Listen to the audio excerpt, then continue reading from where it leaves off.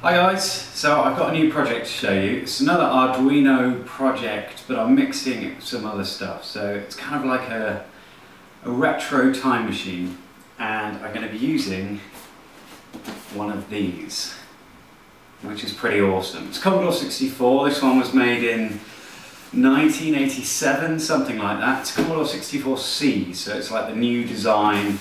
In fact, I don't need to show you the box. I can show you the actual thing. So this is it here. It just looks a bit like a keyboard, but it has loads of ports and things in the back, and one of them is the user port. Now this was a port, let me just put this down. This was a port that people could use to expand their Commodore 64, so it could plug into various peripheral devices. Now it was also popular with hobbyists. People that use Arduino today might well have used the Commodore 64 in the past to do some electronics projects. Now, the Commodore 64 includes a programming language, a standard called BASIC. That's very similar to C++, and so it's very similar to Arduino Code. So you can kick out signals from the Commodore at 5 volts to power things. So you can power LEDs if you want to. You could make it run, say, a plotter or a small robot or something.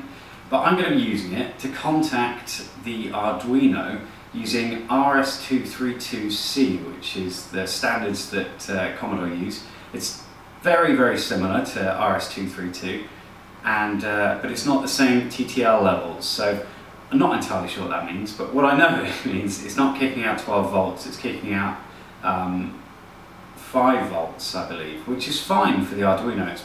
That can go into the pins and it can detect it. So, where is it? Here it is. I've got a port adapter. I'll show you this in a bit more close-up. I've got a port adapter, and these are a bit difficult to get hold of. I got this one from eBay. It's an original C64 port adapter. It has a 0.156 inch pitch along here, and it has 24 different contacts, so 12 along the top and 12 along the bottom, and they're all numbered so that you can connect it up to the user port correctly. So along the top it says 1 to 12, and on the bottom it says A to N, but in a bit weird, it misses out a couple of things, that's why it reaches 12. So it goes A, D, C, D, E, F, no, it doesn't say that, whatever, I'll show you a picture. And I'm also using it's an SN7404n inverter, hex inverter chip, this thing here, and a big bunch of wires, as you can see. Now this plugs in the back and it converts what comes out as RS232 to a null modem RS232, which cross-links the RTS and the CTS lines, so that the Commodore always assumes it's able to send messages to the Arduino, and the Arduino doesn't really bother with those anymore. Those are kind of old technology. We don't use the RTS and CTS anymore. But RTS is ready to send and CTS is clear to send. And Commodore waits for the external device to be ready before it can send any characters. So what I'm doing is cross-linking so that it fools itself into thinking the other device is ready to receive characters. What I want to be able to do is send a text message from the 64 by typing it in to the Arduino, and then from the Arduino to the internet. So although there were modems created for the Commodore, they're a bit difficult to find, and I don't know how they work. But I know how to contact the internet using an Arduino, using the Ethernet shield. I'm not going to implement that in this video, but I will do in another one. I want to send information across to the Arduino and put it in the outside world, using all the retro styling awesomeness that the Commodore can muster.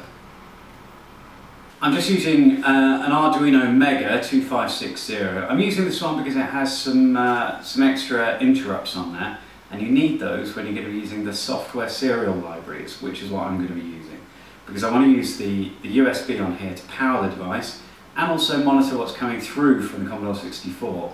But I need to get the serial information onto the Arduino. Now I'm using 2 pins on here, pin 50 and 51, and I'm also going to be using ground. The software serial library allows you to use several pins on several. Actually, it's probably more like 10 on the Mega, but I think there's less on the Uno and the Leonardo, which you can use. So you'll have to look at the software serial documentation to figure out which ones. In fact, if you load up one of the examples, you'll be able to see which pins you can use. So let's get to having a look at the circuit a bit more closely. Right, so here it is. This is the circuit I've made up.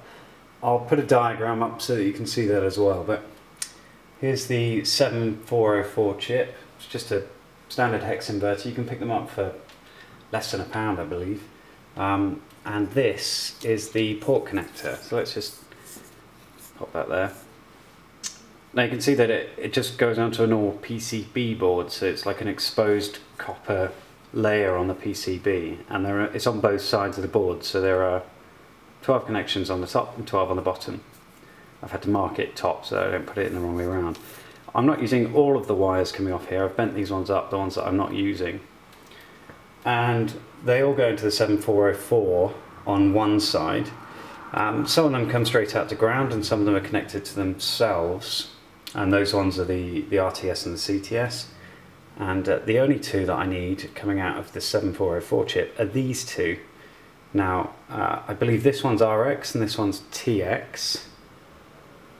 And this one here's the ground.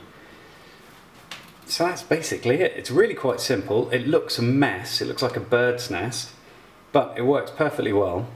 So I'm going to plug it in now, and we'll do some of the Commodore programming so you can have a look. Right, so here it is. Here's my setup. It's not very good really, but I'm going to load the program now. Recorded on tape cassette.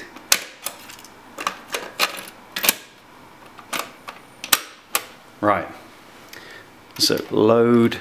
I'll zoom in a bit when we get to the code. Oh. Tweet, spacebar, 64. And it says press play on tape. So we'll just sort of wait for that to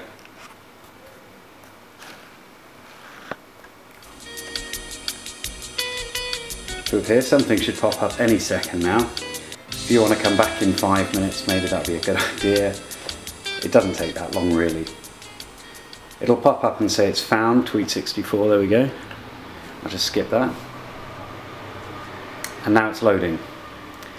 And there's not an awful lot of code, so it shouldn't take too long. I believe a cassette tape records things at 300 bits per second of the cassette, so hopefully it shouldn't take too long. He says it is still going.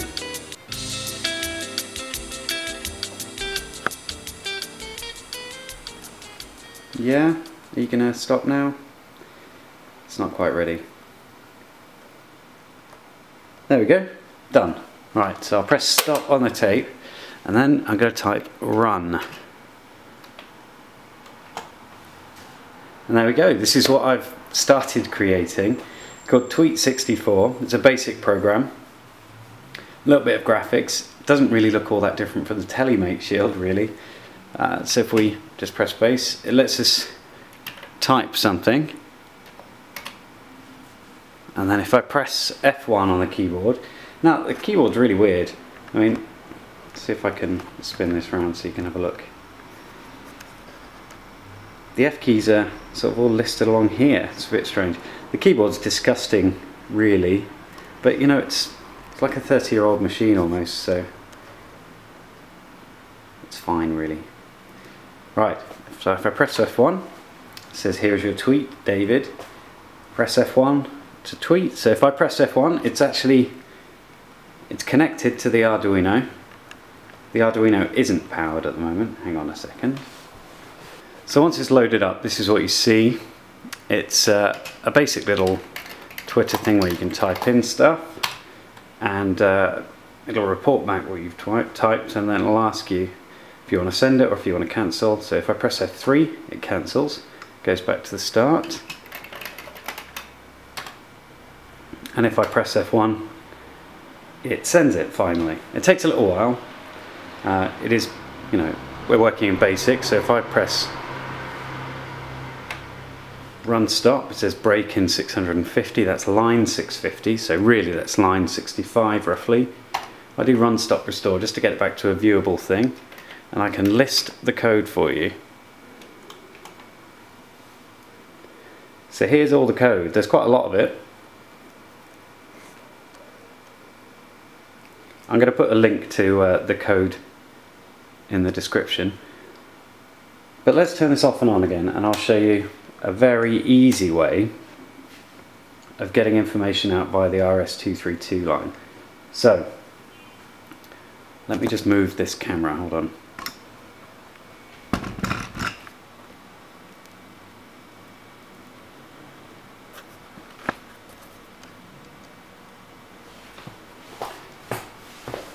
So in order to get information out off the RS232 line, we need to open it first. So let's just start by programming that in. So open 1, 2, 0, comma, and then you need to tell it what baud rate you're going to load up at. So we're going to go for character 6. Actually, no, we're not. That's 300 baud. Let's do it at 2400, which is 10. Press enter to go to the next line. 20. Print #1. That prints it out on this channel. So we're not going to be printing it out to the screen, which would be just print. We're just going to be printing it on this channel, comma, and then we can write hello losers. Actually, that's horrible. I don't mean that. Hello YouTube. And then we're going to print out the same thing to the screen so that you can just see what it would have looked like.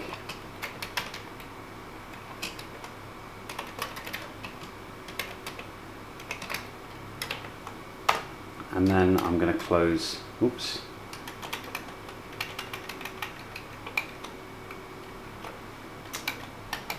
I'm used to the keys. Close 1. And then end, just so we can go back to the ready. And then that's it, that's the program written. That's all you need to do in order to send something over the RS232. So if I just press 1, it says hello YouTube, and it's also sent it across the user port there. I really need to put an LED on that so I can see it working. And it's also gone over to the Arduino and off to my computer. So that's pretty much it. That's everything there is to know. That's not true, there's a lot more, but it's everything you're going to find out in this video. I'll go over to the Arduino Code now and show you what that, how that works. But this is a very simple little circuit that you can build. It's very cheap to do, so feel free to have a go. Right, so here's the code for the Arduino. We're using the software serial library, including it at the top there.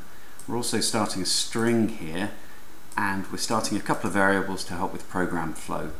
Now, software serial library is started by this bit here. I'm just calling it my serial. It's the same code from the example. I'm using pin 50 and pin 51. Now, in the software serial library, it does tell you which pins you can use. Let me just pull that up. There we go. Not all the pins on the Arduino Mega and Mega 2560 support change interrupts, and it tells you which pins you can use here, and 51 and 50 are listed here. And it says for the Leonardo as well, but I assume that's the same for the Uno, but I'm not entirely sure. You'll need to try that out. So let's just go back to the code. In the setup, I'm starting the serial here, and I'm starting the software serial here as well. I'm starting at 2400 baud because that's what I'm kicking out from the Commodore 64. It doesn't really go much higher than that unless you get some other hardware, and I think the kernel routines in the Commodore 64 are a bit rubbish, or at least so I've read. I don't really understand any of that, so I can't explain it further, but 2400 baud's working fine for me. And actually, that's really fast if you only want a small string of text. Now down here in the loop, in a similar way to if you were just getting normal serial data, I'm just waiting for the serial to become available, and then I'm reading the data in the serial to a char C just there, so I'm just reading it in, and and then I'm going to say started equals true, just so that I can help with the program flow a little bit further down. Now, what I want to do with that C is add it to my string that I declared up here. So what I'm saying is test equals test, because I want to keep whatever's in that string, plus string C. So I'm turning that char into a string. Now the serial information comes across as ASCII code, so that's why I need to convert it. Then I've commented this out, but it was just I was printing every character out to the serial on the computer so I could have a look at it, but I didn't need to do that in the end. I can just print it out at the end. So what I'm doing there down here is if started equals true, I've said it is here if I'm starting to receive characters, I'm going to create a small delay because BASIC on the Commodore 64 can be a bit slow, and I'm using dynamically created variables to send across, so I think there's a bit of a delay, so I'm having to give it a delay so that it can bring that string from the serial, put it into my test string, and then kick it out again. So I'm saying is if count equals 4000, print final. So once it's run through this loop, after it's started, it waits till it's ticked up to 4000, and then it will print final. Now the print final function down here just prints it out to the normal serial on the computer, the thing you're very, very familiar with, I'm sure, and then it will reset the variables at the end. So that's pretty much it. Now I want to eventually tweak from the 64, so I'm working on some code for that, but it's not finished, so that'll be another video. But you'll need to sanitize some of the data coming from the 64 if you're going to send it out to, let's say, a PHP file on your server so that it can perform the OAuth task for you, or if you're going to crawl the web and you're going to be sending all that stuff straight to the Twitter's front end, then you'll need to do some more sanitization as well. But that's the code for the Arduino.